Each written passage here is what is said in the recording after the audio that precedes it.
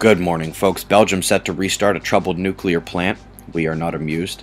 I was told that heavy pollution in Iran is a usual thing, and I believe that, but thousands of dead from pollution cannot be normal.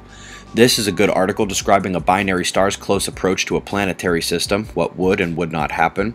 China has joined the party breaking cold records along with India, Russia, and Europe for the second year in a row.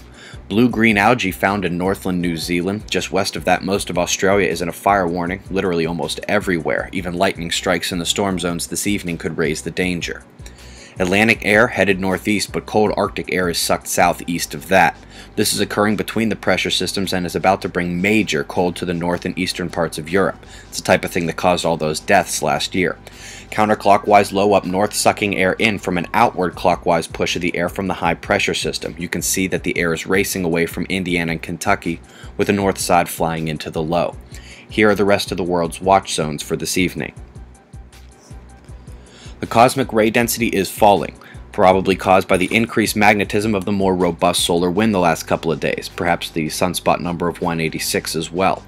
Earth-facing quiet update: we just had our biggest flare since the M1, but it came from the departing region way up north. This was born facing Earth, beta gamma delta, but no flaring still it starts to leave.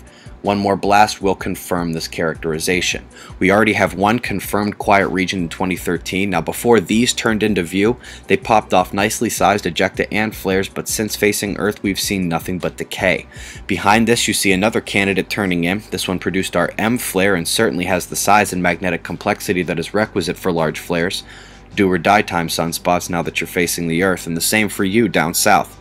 That's very nice, buddy, but go ahead and do something or put away your scary face.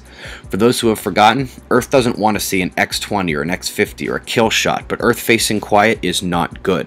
Our atmosphere collapsed way too much during the last minimum, and we aren't getting the other half of the equilibrium expanding us back out. It's just one variable.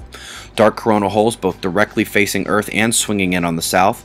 Plasma filaments are mid-sized at best, and if the sun decides to fire, there's already one in the chamber. Expecting coronal hole and CME impacts tomorrow. Eyes open. No fear, it's 6:15 a.m. Eastern Time, and that's the news. Be safe, everyone.